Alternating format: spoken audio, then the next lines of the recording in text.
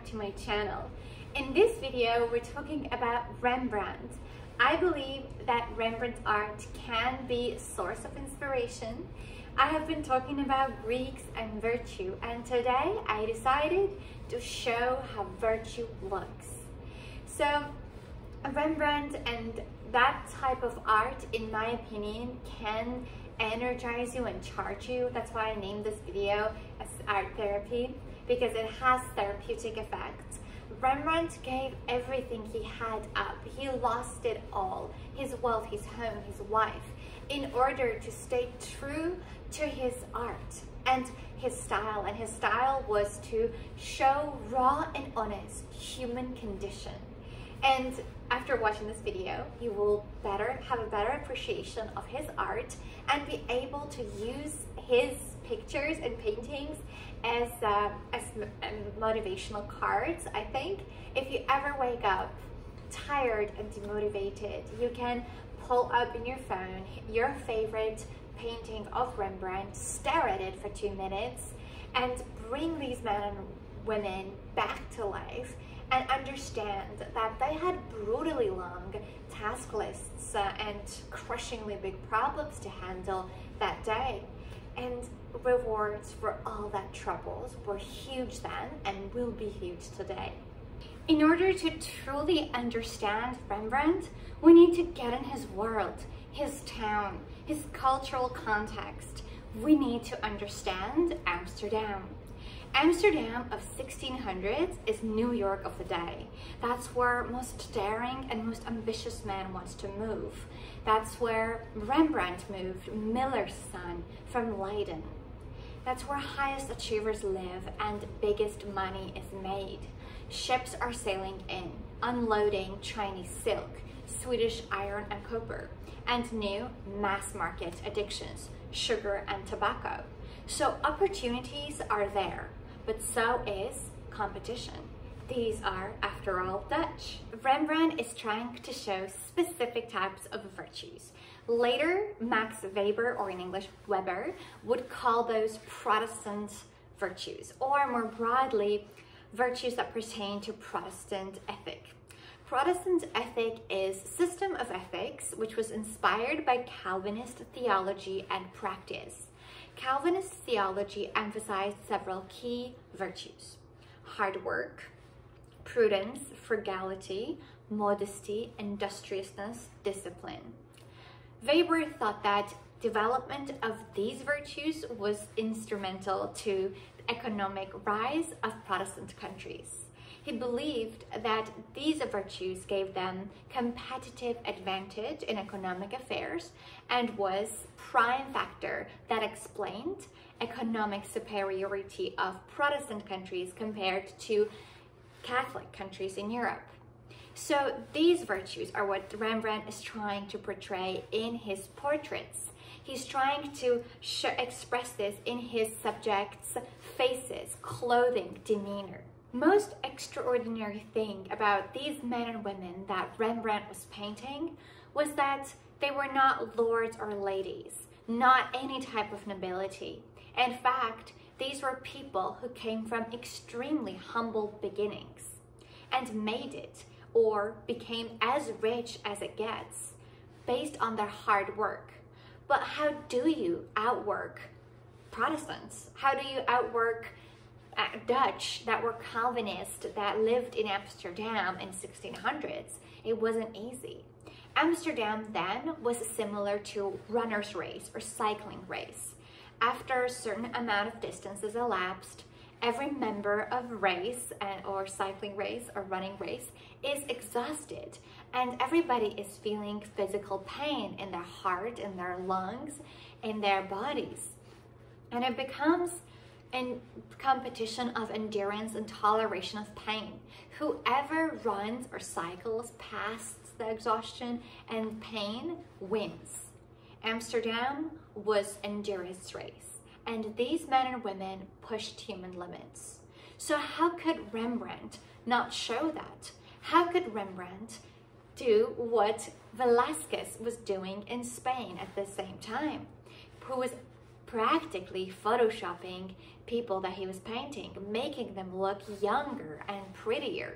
But how could Rembrandt not show their stress wrinkles, their red eyelids, from all too often giving up good night's sleep for the sake of investors? How could he not show discolorations on their skins that showed that these people paid with their health to achieve success? These were not wrinkles, these were wounds of a hero. Like soldier takes pride in his scars because it shows who he is and where he has been. These people wore their sacrifice like their badge of honor. By the time they were being painted, all the sacrifices were made. They paid their dues. Businesses were built. And now they're standing in front of a man who gets it all. Because Rembrandt is one of them. Rose from provincial nobody to cheekiest artist of the day. And he showed it all. He showed maybe not so flattering part of them, maybe a little bit ugly part of them. Maybe these people were not the most fun to hang out with. Maybe they were a little too serious. Maybe they took things to an extreme. And maybe they didn't have to take things to extreme. Maybe they were not just frugal, but miserly. Maybe they had to be that way in order to achieve that type of a unprecedented, unlikely success. Sometimes when you meet or study really successful people, you see that they have a side of them that's not so flattering, that they had to develop in order to reach that success. So Rembrandt shows it all, raw and honest, as always. Rembrandt also showed women who worked equally hard. Usually great men are created by great women. So these women would have to do so much work. They would have to get up earlier than their husbands to prepare everything and feed them. These were types of women whose households are running like clockwork. They have a lot of household chores, and without modern appliances, they were brutally hard physical work. On top of that, they were primary educators and they were homeschooling their children. And they may or may not have had any type of help around the house because these are Dutch, these are frugal Dutch. And also in Spain and in Italy, women and wives of powerful and successful men were admired if they didn't do any type of work and they had soft fingers and they didn't do housework or any type of work. And in Holland, these women were admired because they did so much. And if you take a look at them, they look serene. They have peace about them.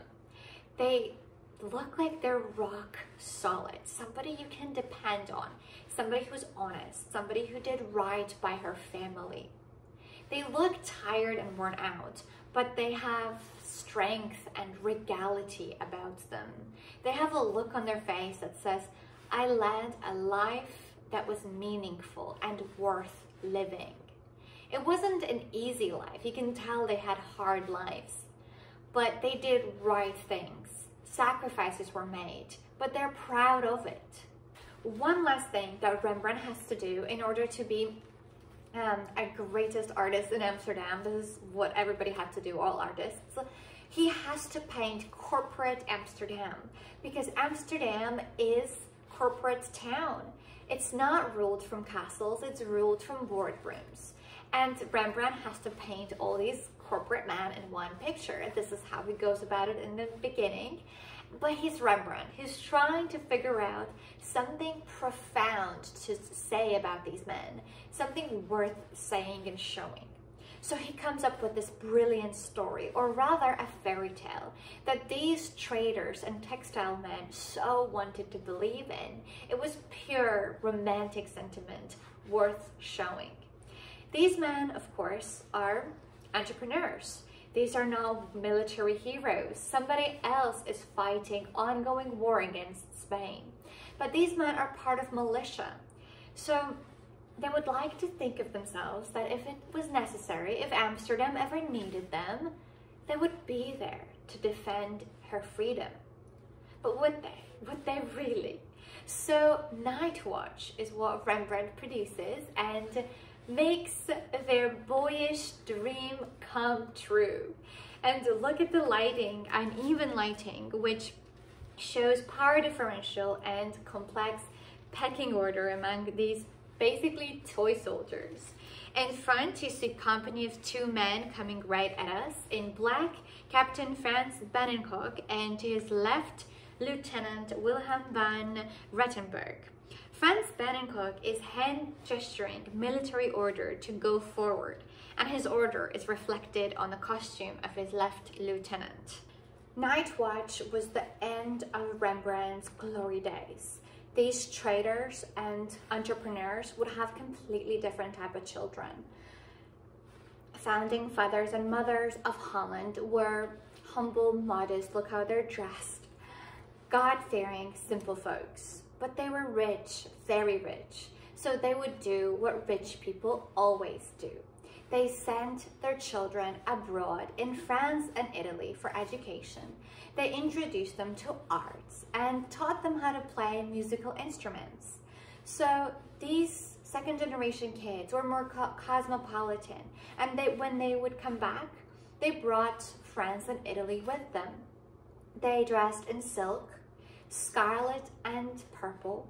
They wore rubies and pearls and a lot of lace, and most expensive lace.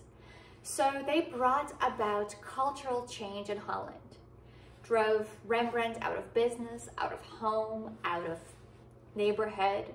Rembrandt was widowed and lost his home because he defaulted on his mortgage. Last 15 years of his life, he lived in extreme poverty. But he refused to meet the new demand of the second generation, who wanted to be portrayed polished, showing ease rather than hard work, and showing gloss and sophistication and elegance rather than roughness. So Rembrandt thought that would not be true and representative of anybody's character. That was empty story, not worth telling. He took a huge personal sacrifice in order to be true to his art. And I believe that art that he produced and he left to us has power, a profound power, to move us, to transform us, to make us better people, more noble. So I hope that I have sparked your interest and love of Rembrandt, that you will go and learn much more about him. There are a lot of documentaries. And next time you see him in a museum, I hope that you will appreciate it and be filled with awe. So I hope that you enjoyed this video. I hope that I entertained you a little bit. So thank you so much for watching me and hearing what I have to say. And don't forget to subscribe to my channel. And yeah, thank you.